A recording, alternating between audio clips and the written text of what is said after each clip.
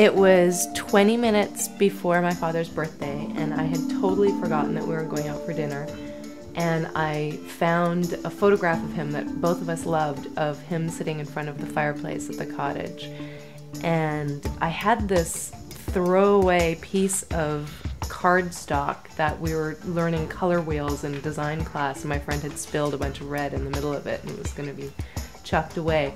And I just quickly sketched out this painting of my dad, and he was so thrilled with it, so utterly and completely blown away, that I was convinced that I could actually maybe do this for a living, because he justified the red in his face as having been symbolically motivated by the fireplace that he was sitting in front of.